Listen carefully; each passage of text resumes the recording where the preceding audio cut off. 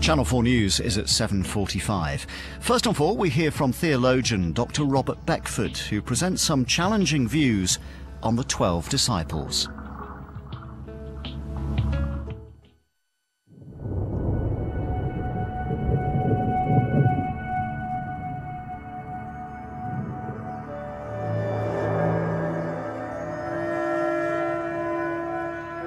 Christians like me believe that 2,000 years ago, a group of 13 men met in a small room in Jerusalem to eat a Last Supper. The Last Supper is one of the world's most iconic images, famously painted by Leonardo da Vinci. The 13 men present are some of the most important people in the history of the world. According to the Bible, the Last Supper was the moment when Jesus announced to his 12 closest followers that he was about to die. That night, he was arrested, tried, and the following morning, he was crucified. It was a turning point for Jesus and his followers. His death could have spelt disaster for his new movement. Instead, it became one of the defining moments in the Christian story at Easter. I believe the world today more than ever needs committed disciples, people prepared to dedicate their lives to help others, to fight injustice and oppression wherever it is found. So I'm going to go on a journey around the world to investigate the disciples' stories and see how they've been used by the later church. How some of them are heroes, while others are evil villains. And why some of Jesus' closest followers have been excluded. And to reveal the secrets of the 12 disciples.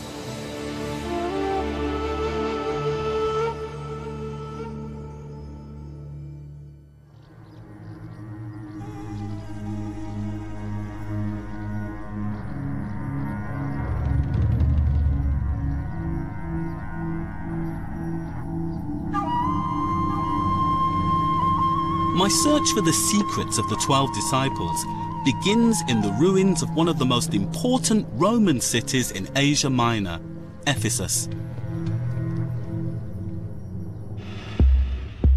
When Leonardo da Vinci started painting the Last Supper in 1495, he was following a religious code that had its origins in the years after Jesus' death. A code that has shaped the Christianity we know today. I believe the real inspiration for this painting didn't come from Da Vinci, but from another man 1500 years earlier.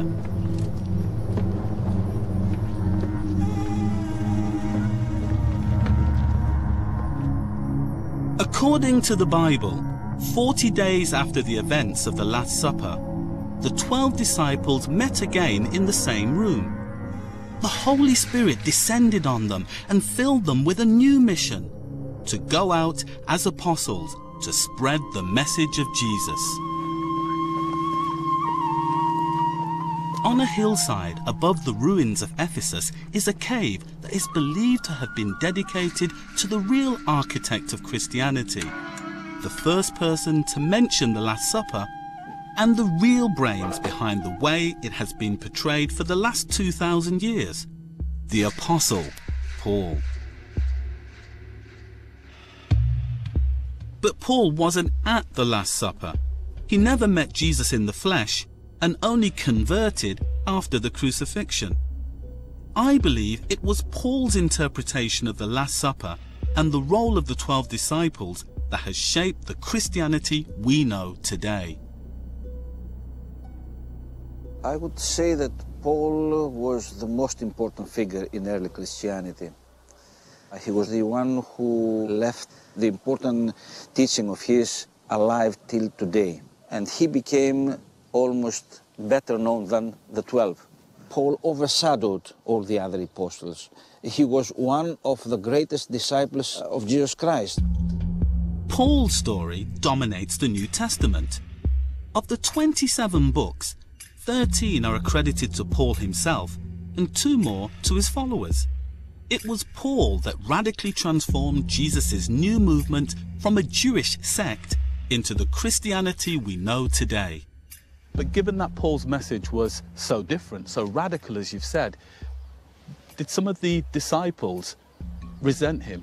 We don't know exactly, although we have some hints that there were reactions. Pauline letters were not accepted by all early Christians.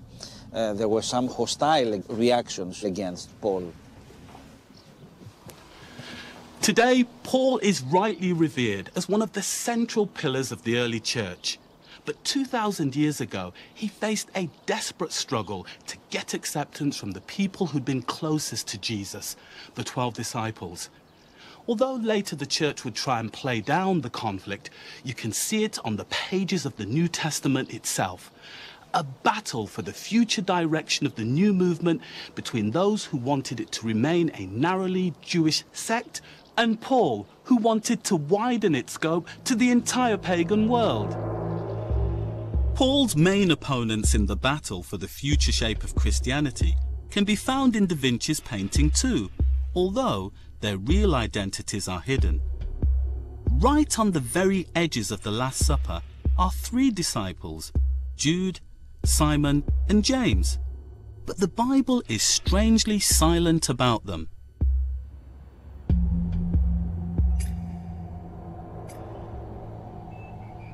The most intriguing question about these 3 is why we know so little about them. Why are they so obscure? After all, the disciples were the celebrities of their day. Is it because the gospel writers and later church fathers preferred that they remained in the shadows? Is it that their anonymity was no accident, but a deliberate ploy to hide a secret about their true origins? The names are interesting. James, Simon, and a Jude. He's also called Thaddeus. So some people know that name. So what I noticed, and what other scholars have noticed, is these names strangely correspond to the names of the brothers of Jesus.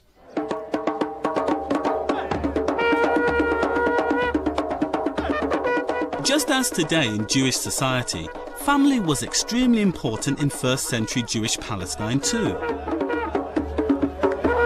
Like any other Orthodox Jew, Jesus had a family.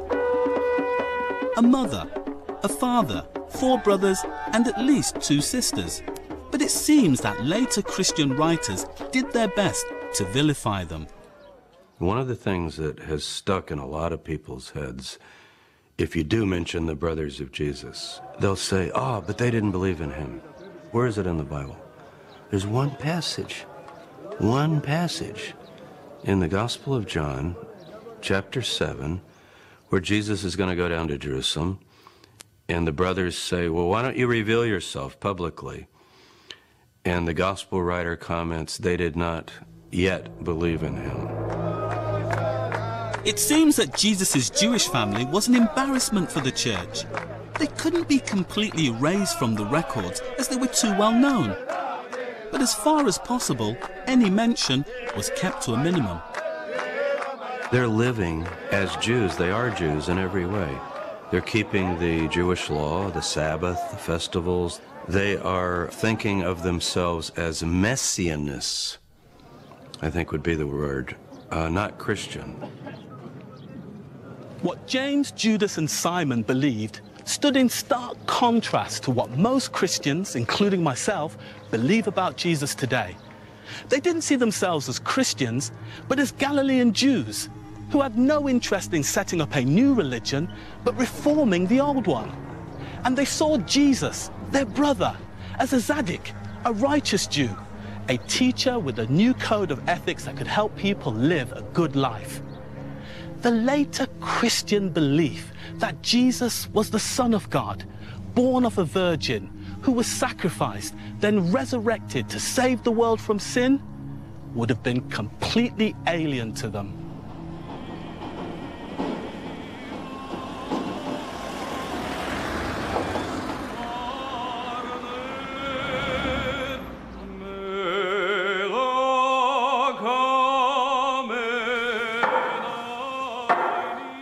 Hidden away in the Armenian quarter of the old city of Jerusalem is an ancient cathedral dedicated to St. James, the brother of Jesus.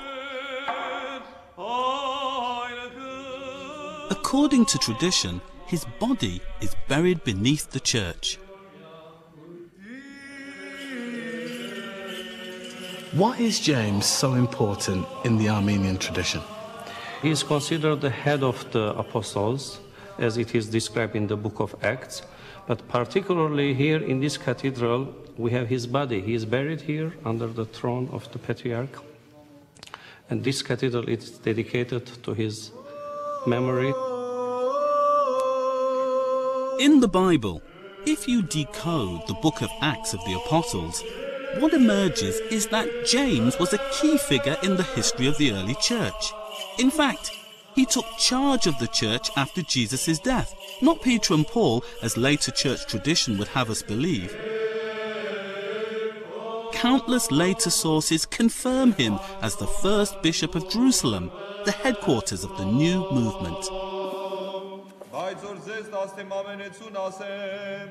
According to an alternative story, it's hidden in the New Testament, but it's actually in the New Testament, but it's everywhere in later records.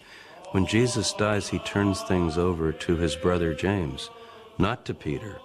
According to all of our early sources, James is in charge. Jesus' brother is in charge of the movement.